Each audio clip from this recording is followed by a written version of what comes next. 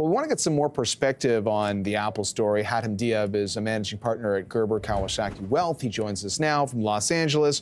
Great to see you, Hatem. And it has felt like there's a storm of factors that are weighing against Apple in recent weeks. Would you chalk it up to any particular thing that investors are concerned about? Hey, John, good to be on. Good morning. Yeah, it does feel like a barrage of different things happening at the same time. You got the antitrust lawsuits here from the DOJ. You got the stuff in Europe. You got the slowdown in China. I think all of that together is really creating some uncertainty for investors. So at the end of the day, and correct me if I'm wrong, because we spoke with your colleague Ross Gerber in the past, who's pretty constructive on the Apple business and some of the new products as well. How do you view a short-term storm with a big company like Apple?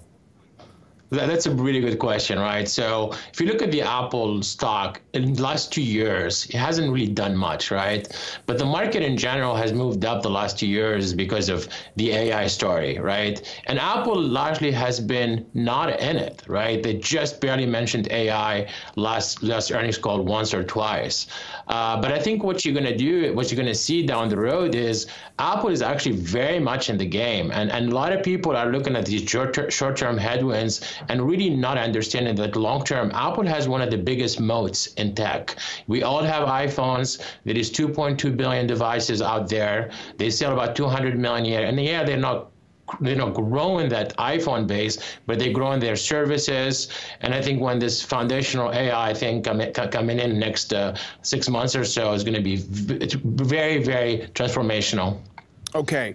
And I guess at the end of the day, if investors are having to make one of these decisions on technology stocks, it feels like Microsoft, which Apple was keeping on its toes for so many years, has won over maybe a few more investors in the last couple of years. How would you compare Apple to the other tech options out there? Okay, so let's kind of break that down, right? Microsoft has transformed itself as an AI company in the last 2 years with OpenAI and some of the other investments they made. I think what Apple is going to do is they're going to have a ChatGPT type product, so a foundational model, but it's all going to run on the iPhone.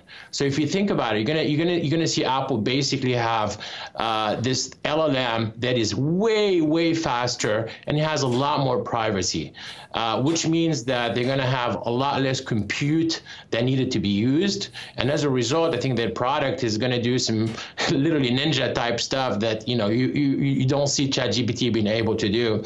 So I think that's really what's in the back for them going forward. And then when that comes out, hopefully this year, people will start looking at Apple again as a growth story. Okay.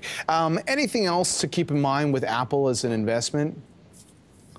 Well, I mean, it's the cash flow machine, right? Like, even though they haven't grown their top line, you've seen their cash flow grow because their services are doing so well, right? So we're all basically using our iPhones for everything, and I think that's going to continue to be the case, I want you to stick around with us for just a second because we are getting some breaking news right now, which I do want to bring to our audience.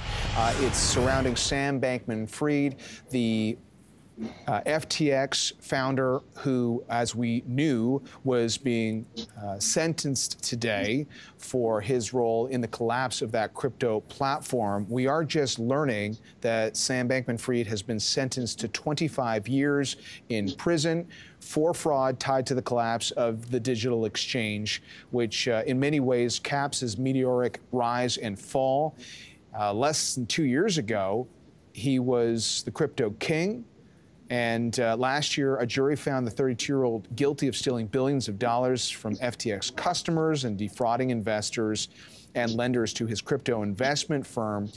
We're going to still look through some of the details, but Hatem, I do wonder if you have a reaction to the sentencing here. I know that the prosecution had been looking to sentence SBF to between 40 and 50 years. They were concerned, given his young age, that if you had a shorter sentence, that he might be able to get out and possibly commit fraud.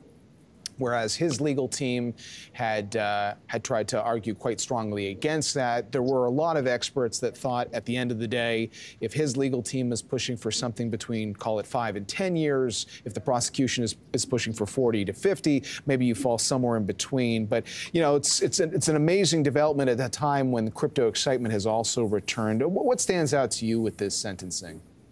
Well, I think it's a win for him. This guy should be going to jail for 200 years, in my opinion. I mean, he stole so much money and he lied to so many people. It's really unfortunate that he's probably able to get 25 and probably walk out after 10 or 15 for good behavior. So that's my opinion. You know, it's interesting because we were having a conversation earlier in the program about the fact that you have, because of the rally in cryptocurrencies, that in the case of some people who are owed money, that rally has actually helped to get them closer to being whole. And within the industry, there's sort of a conversation around whether or not we've now pushed past some of the question marks surrounding the crypto industry because of the rally in Bitcoin itself. Is it worth having moments like this where we can stop and talk about the mechanics of the industry, even if in the case of FTX, we were talking about the actions of, you know, a person or people, as opposed to, you know, the pros and cons of investing in the world of cryptocurrencies?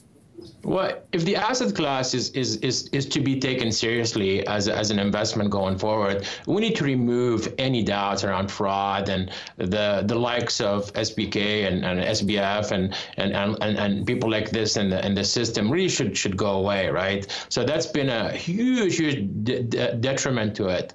I think, and if that happens, and we as a firm, we're involved with having digital assets, and we have the hardest time finding custodians that we could trust because of all these issues. So I think this is very, very positive going forward.